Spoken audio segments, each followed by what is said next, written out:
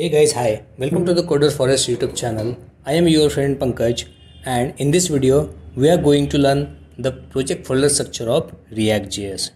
Guys, this is very important topic because without understanding the folder structure you cannot write the clean code for your project and the structure code for your project. So that it's important to understand the folder structure first. Okay. Now let's dive into the practical. But guys, before diving into the practical, just subscribe this channel to get the latest notification of React tutorial. And like this video so that this video will reach more and more students. So guys, this is the React project folder structure. Okay. And this one is the main SRC folder. Okay. It contains the asset, component, config, layout, middleware, pages, router and services subfolder. Okay, so we will see one by one project folder structure. Okay, so guys, this one is the asset folder. As the name says, this folder consists of assets of our project. Okay, so it contains the images and style folder. Okay, here we can store our global styles as we are centralizing the project so that we can store the page based and component based styles over here. Okay, and this is the images folder. We can store our all project images here. Okay, now this is the SRC folder. Okay, now in this folder you can see here is the asset folder. Okay, now let's go into the asset folder. You can see there are two subfolder, images and styles. Okay, styles contain the styles of each pages here. Okay, and images contain the images of the project. Component are the building blocks of our React project. This folder contains the UI like the models, loaders, search bar, cards, etc. Okay, this is search, this is card. Okay, that can be used across the various files in the project. Now let's just go into the SRC folder. Now you can see here is the component folder. Okay, you can see card and search bar here. Now the config folder. Okay, this folder contains the configuration file. Okay, here is the configuration file. We store environment variable in this config.js file. Okay, so this is the configuration file and we store config.js file here. Okay, that contain the environment variable. Now the layout folder. Okay, as the name suggests, we can store the header, footer and main and also the sidebar here. So this is the layout folder here in the SRC folder.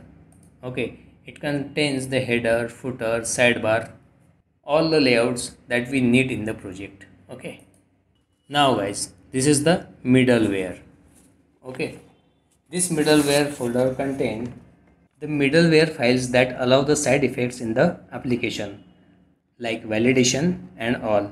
Generally it is used when we are using Redux. We keep all custom middleware here in this folder. So this is the middleware folder in the SRC folder. Now the pages folder. Pages folder contain all the pages of our project. Okay, such as home.js, about, services, portfolio, contact.js. Okay, you can also create subfolder for your project according to the project. Now you can see SRC folder contain the pages folder and pages folder contain the files like about page, contact page, home page, login page, portfolio page, services page and registration page. Right, now the router folder. Okay, this folder consists all the routes of the application. It consists all type of routes like private, public and protected routes. We can also create subroutes from here. So this is the folder route and you can see here the private routes and protected routes files are here. Okay, so we can also create private routes and protected routes, also the public routes and sub routes and access it. Now guys, this is the services page. Okay, this folder we use when we need to use the redux. It contains the folder like actions, reducers, constant and utils.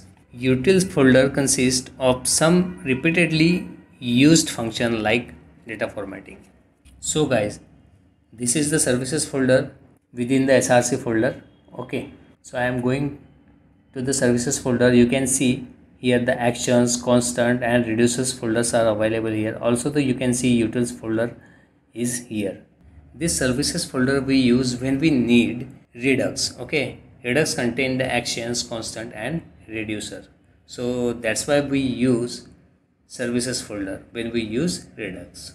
Now this is the app.js file. App.js file has the root component of React application because every component and pages are handled with the hierarchy in React. And this one is the index.js file. This is the traditional and actual entry point for all React app. Here in React, it has code of what to render and where to render. So guys, this was the React project folder structure. Okay, I hope you understand. So thank you guys for watching this video. Please like, share and subscribe this video so that more and more students can watch it.